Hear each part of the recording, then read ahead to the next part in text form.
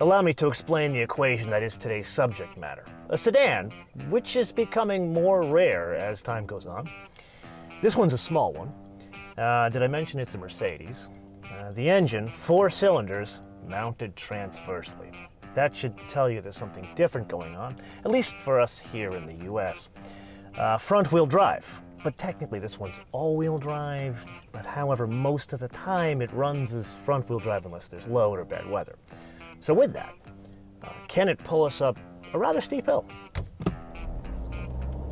Oh, a little slow. Oh, it's coming alive. Oh, she's going. And this is in the eco mode. And let's try that again. I'm gonna go into sport mode. No difference whatsoever when you're in sport mode, at least in the throttle mapping. But overall, very good college try.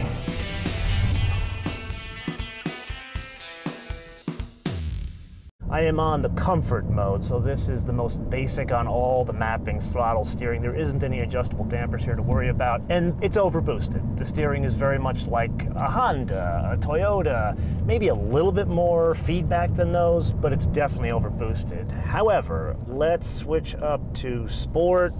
Push a little harder on this turn. Please don't try this at home. There is a difference. You know, you and I have been driving a lot of Mercedes as of late, more performance-oriented versions, and I've complained to you about the steering, that there's not enough weight, feedback, especially in AMG versions. I think there definitely should be some more weight there. Here, it's more balanced for the job at hand. The only A/B test that you and I have had recently was in another front-wheel drive Mercedes, the GLB. There we got to drive both the 4MATIC as well as the two-wheel drive, and there really wasn't a huge difference in brake performance between the drive systems. Remember a couple of months ago, you and I drove the CLS AMG 53 Santa Maria Madre de Dios. That is currently my favorite Mercedes sedan design, but that car, it stood out, at least to me, for a lot of reasons. And the other was the Trek 48-volt electrical system, but it was also these wheels. That car has the 19-inch AMG wheels, which these are exactly the same. They are optional, and they work in conjunction with another option, as well as the design of this car, which I would argue has been ripped off from the CLS. If you squint really hard, you can see how they took the design from the CLS. It's just the proportions aren't the same. But the combination of the design with the bigger wheels, and then they call it the lowered comfort suspension so as not to confuse it with a sports suspension. But when you look at this A, like serial number ending, I think 35, it looks unlike any other A-Class that I have seen on the road. Not trying to duplicate our acceleration test, instead need to understand the transmission, because this, not a torque converter, dual clutch. With that, Shelby. The delay is definitely off the line because of that transmission. It takes some time to figure out what the hell it wants to do, but once it's up to speed, it's virtually imperceptible that this is a dual clutch over, say, a Mercedes with a torque converter. Really, you know what they're comparing this against is a BMW, because BMW has gone completely over to torque converters after many failed attempts with dual clutches. Now, you should see the inside the MOTOMAN Studio with Albert Biermann. So he was 30 years at BMW, and he was the one who spearheaded all of that single clutch and dual clutch transmission development. And the history he shares with us about how they came to be and how the plug got pulled on them and why they're all torque converters in BMW M's nowadays, I'll just let him tell you. Click on this link above and watch that episode. Yes, it is indeed that time again to play your favorite game in mind, the options game, with today's contestant, Mercedes Benz A220 4MATIC sedan, for a base price of, you know what, an interlude before we jump into the game. You are most likely looking at that thinking, well, it's the most basic, at least in the US, Mercedes Benz on offer, so it's probably going to be a short round of the game. You would be dead wrong. So belt in, base price, $34,500. I'd like to point out that if it was a two-wheel drive, meaning front-wheel drive, it would be $2,000 less.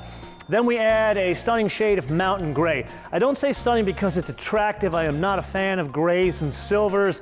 They don't do anything for the design. But in this case, hides the dirt unlike any other color, so well worth the $720 price of admission. But what really makes this color work are two things. Number one, the classic red and black leather interior, two-tone interior, $1,450. And then, most importantly, the natural grain black linden wood on the dash. I don't know why all Mercedes don't have this, because it's a Mercedes, man. You're not buying a McLaren, so go easy with the carbon fiber, $325.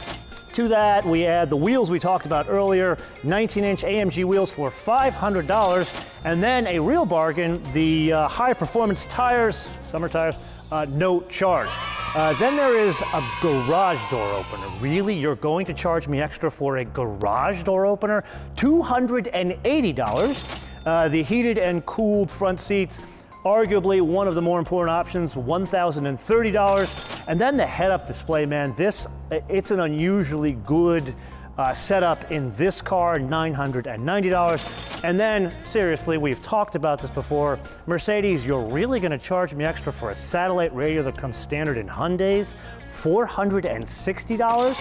Then the lowered comfort suspension, which we talked about earlier, $290. And then there's the option we must have in all Mercedes and Porsche, and that is the Burmester. This one's a bargain at $850.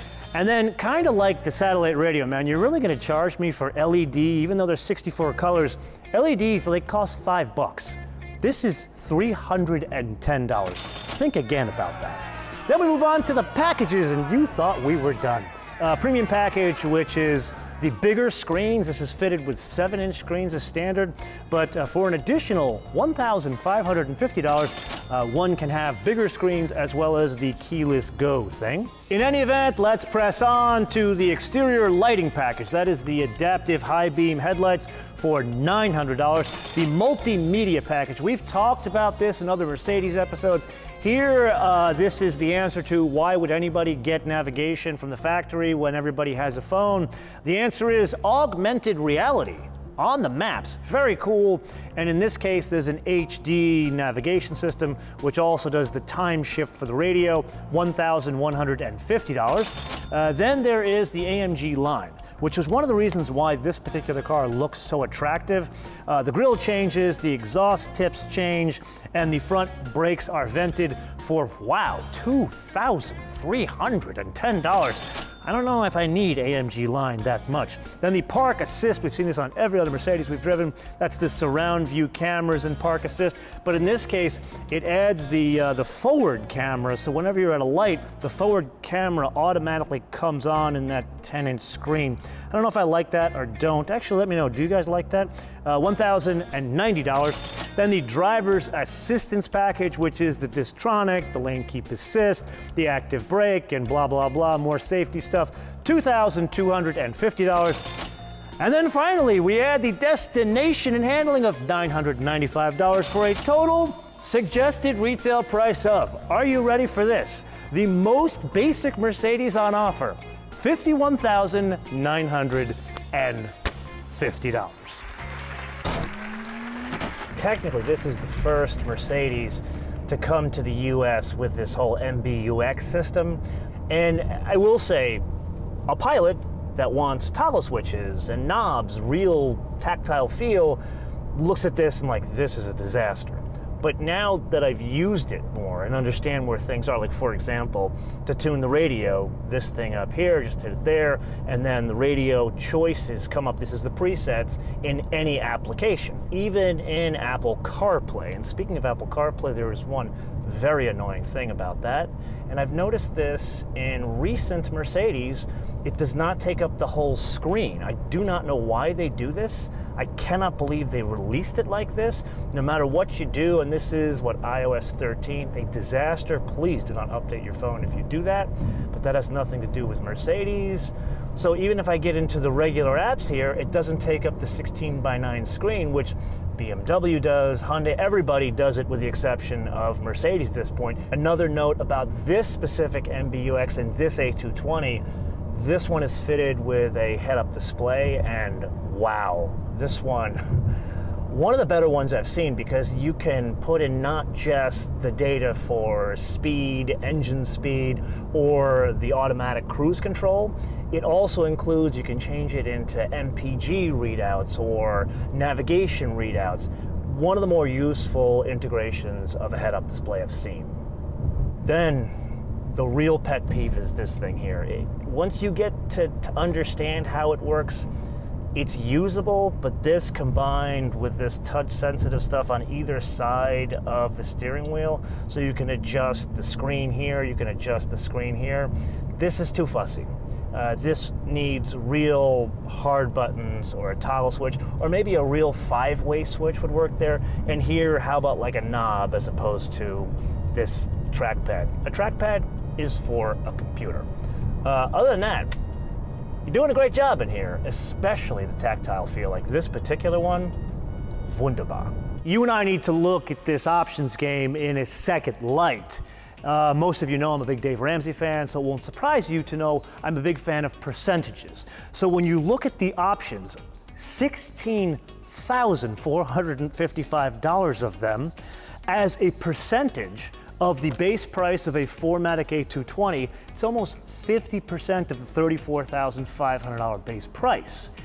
Now, you could look at it as A, oh my God, I can get an entry-level E-Class or 5 Series for that, or B, one could look at it as an amazing used car bargain. Because you and I both know most of these are leased, so it'll end up at like a Mercedes store, and you'll see this and 4 other A-Classes next to it.